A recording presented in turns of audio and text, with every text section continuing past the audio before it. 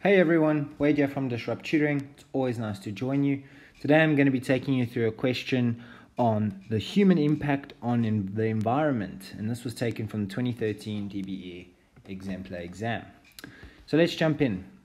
Which one of the following represents a positive impact on the environment? Positive human impact rather on the environment. Is it A, pollution, B, conservation, C, environmental degradation, or D, population explosion? Let's go through all of these options. A, pollution.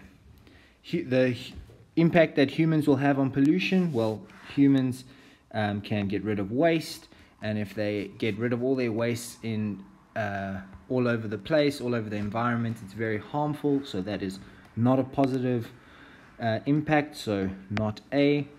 B, conservation. Conservation is definitely a good impact, and the reason for conservation, or what conservation is to ensure the survival of species within the environment.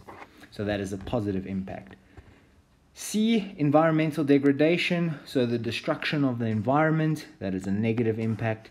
And population explosion is also negative, and the reason for that is the more people we have, the more places they need to stay, the larger the impact on the environment, and it's a negative impact because it's more destruction to the environment as we take away plants and ecosystems and animals so that we can build more buildings for us to live.